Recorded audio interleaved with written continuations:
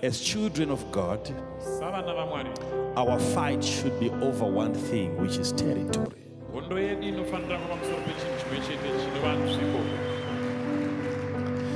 And that's what the devil is after again. He wants space. He wants a territory. Why? Because he doesn't have any. Even places that we think belong to the devil. Somebody, a human being, a child of God, handed over that place to the devil, not God. The devil is so desperate for space. The reason why he fell from heaven, it wasn't because they discovered the secret in his pocket. He wanted space. He wanted to be above the stars,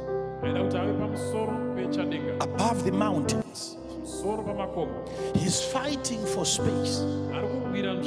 Even when he was thrown down to earth, it doesn't mean that earth was given to him. He was thrown down. That's not how you give a gift to somebody. He was cast down from heaven. Doesn't mean that he was given earth. But when he was down here, there was a man now who was then created by God to be in charge and to be in control and to dominate the space called the earth. And it was that man who gave space to the devil.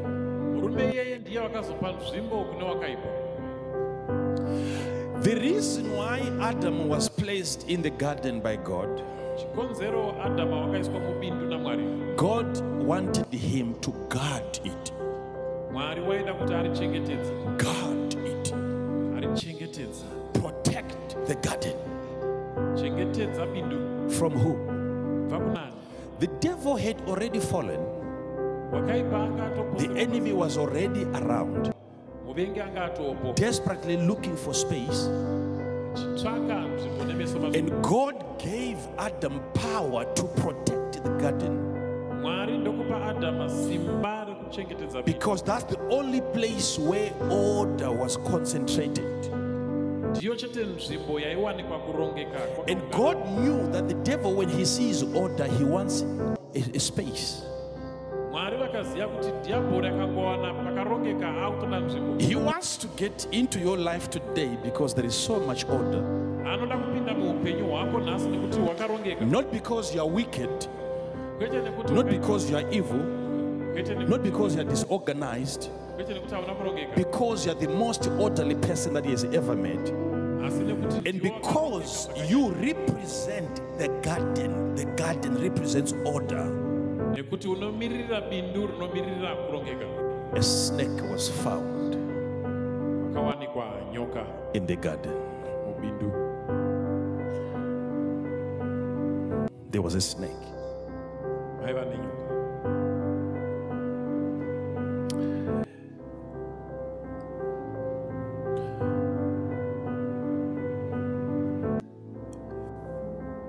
There were no two snakes in the garden.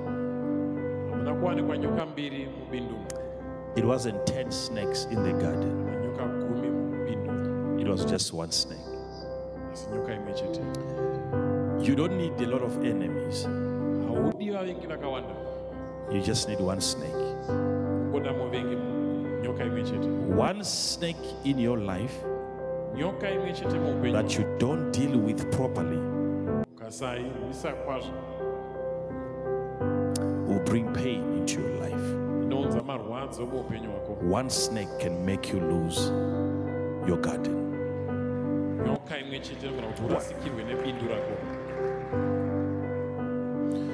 You don't need too many people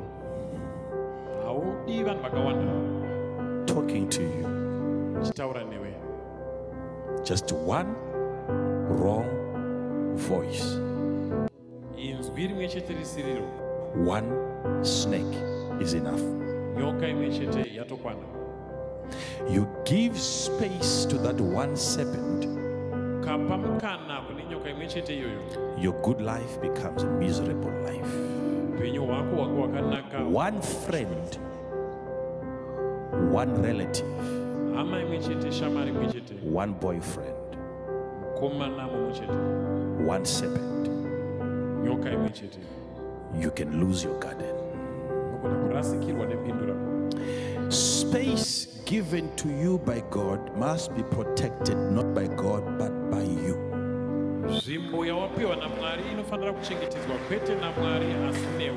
God was busy in heaven. Prophetically, he could see the devil sneaking into the garden, but he never stopped him.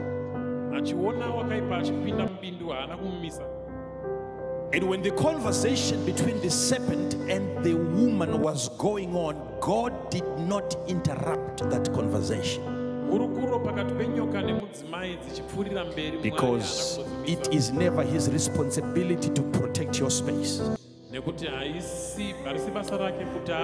Your space must be protected by you.